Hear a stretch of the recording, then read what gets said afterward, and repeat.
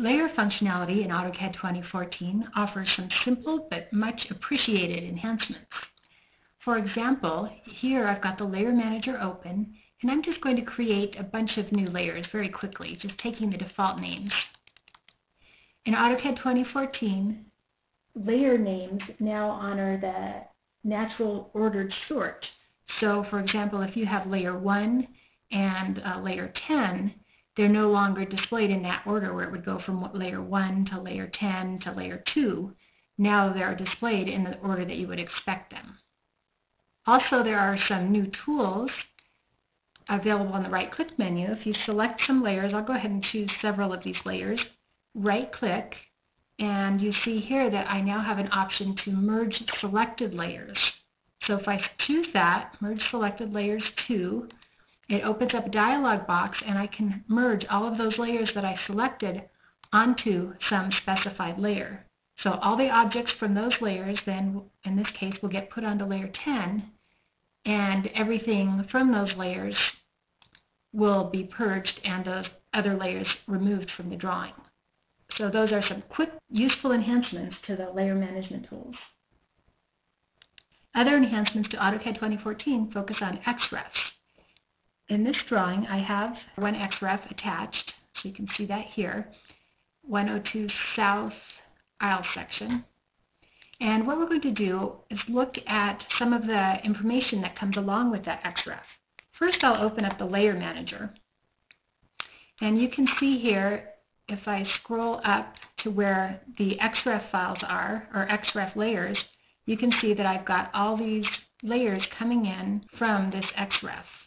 Now, if I look at the Properties window, let's go ahead and open that, and display the properties for this drawing, notice that all those layers that come from that XREF are not displayed in the Properties window. That's because they're with an XREF and you can't really modify them. That's an enhancement in AutoCAD 2014. It kind of cleans up your layer list so that it only displays layers in the Properties window for which you can actually modify their properties. Now, if we look at the ribbon, however, look at the layer list on the ribbon, you will see that all those XREF layers are still displayed. And that makes sense because on the ribbon we might want to control visibility of XREF layers. Even though we can't change their properties, we can still control their visibility. I'm going to go ahead and select this XREF and open up that drawing so that we can see what kind of information it has. If we look at the properties and the line types, we'll see that it does have some line types included with it. Okay, now I'm going to go ahead and close this XREF file and back to the parent drawing here that is referencing that XREF file. And if we look at the line types here, now it's kind of funny because we're looking for something that isn't there, but you'll notice if you were to open this file in AutoCAD 2013 or earlier, not only would you have the line types for the current drawing, but you would also have XREF line types in here, which again you really can't do anything with. In AutoCAD 2014, those XREF line types are not displayed. They're not displayed in the ribbon panel or in the Properties window. If we open up Properties here and look at the line type list, you'll see that it's a fairly short list. It doesn't list any of the ones from that XREF. There are some other XREF improvements in AutoCAD 2014, but for that I'm going to go ahead and open up another drawing that has several XREFs attached. So let me open up, I believe it's sheet number 11, and we'll take a look at the XREF Manager. Here you can see it's got multiple XREFs attached, and in AutoCAD 2014 there are several tools related to modifying properties of multiple XREFs.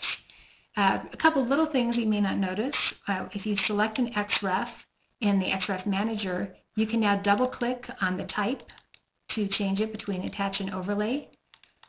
And if you select multiple XREFs, you can right-click and you'll see XREF type as an option in the right-click menu so that you can change the attachment type of multiple XREFs at the same time.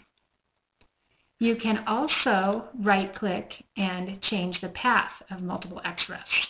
So you can make them all absolute, relative, or you can remove the path completely.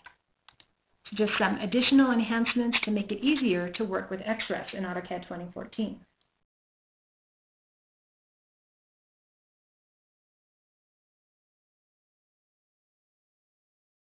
And change the path of multiple XREFs. So you can make them all absolute, relative, or you can remove the path completely. So just some additional enhancements to make it easier to work with XREF in AutoCAD 2014.